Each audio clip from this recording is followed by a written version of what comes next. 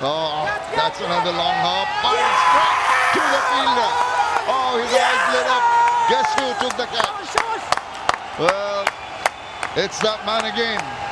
Holding out. First one down. Brilliant captaincy by Mahmudullah. He put a deep mid-wicket in. He knows when Shomwa pulls, he pulls in front foot and pulls it to the mid-wicket area. He just plays the field perfectly. And oh, got him! Wily old customer.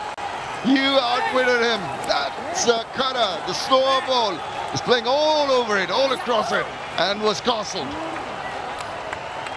You can't buy the experience. For that you need to spend time out there in the centre. Toil hard, and that's the experience that Mashrafe Mortaza has playing any form of the game.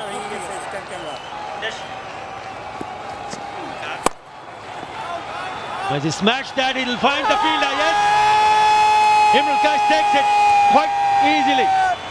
Just when the pressure was mounting out, Mahmudullah decided to bring who else but Mashrafe Mortaza. And he delivers with the first ball. He's having a game with the ball, is Mashrafe Mortaza.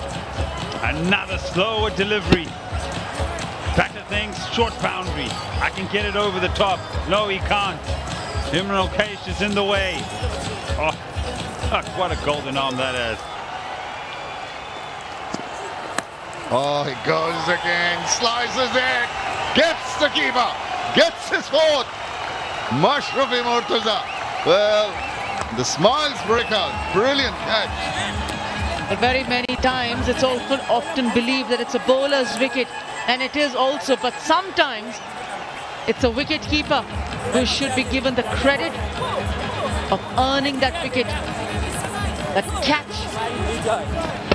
the reach, the movement. Brilliant. And very rarely, Shahryar, you say it's a substitute wicket keeper. that's the 5th wicket of Mashrafe.